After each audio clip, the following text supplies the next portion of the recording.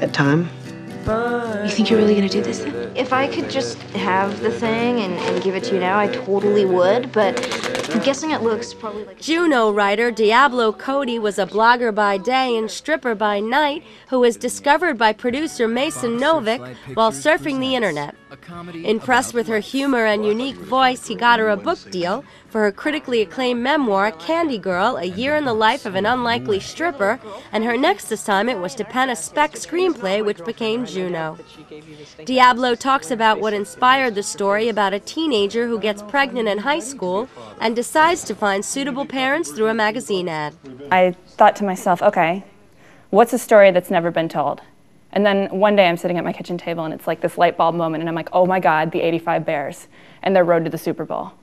But then I was like, no, no, no. How about a girl who gets pregnant and decides to give her baby up for adoption, and what is that like for her? And let's make it, you know, not like a totally maudlin story. Let's take it to the other edge and do a dark comedy. So that's how it started. Yeah, she's a lot like me, but she's a little tougher and a little more self-aware than I was, certainly at that age. You know, I was just like a big ding-a-ling, you know. Michael Cera embodies Paul Bleecker, the high school track runner who impregnates Ellen Page's Juno. There it is. Diablo based the character on her real-life best friend.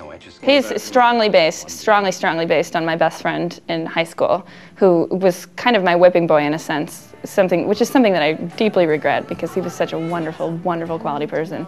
And I mean, he was Paulie Bleecker. And eventually we did have sex, and there was no such consequence for us. But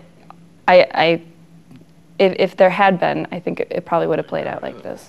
Diablo is trying to quit blogging cold turkey, but in the meantime, she's incredibly busy writing the screenplay Jennifer's Body, which she'll also co-produce with Juno director Jason Reitman. She also hopes to someday turn her stripper memoir into a television series, but until then, she's already caught the attention of Steven Spielberg, who is producing her original series, The United States of Tara, starring Toni Collette as a multiple personality mom set to shoot for Showtime.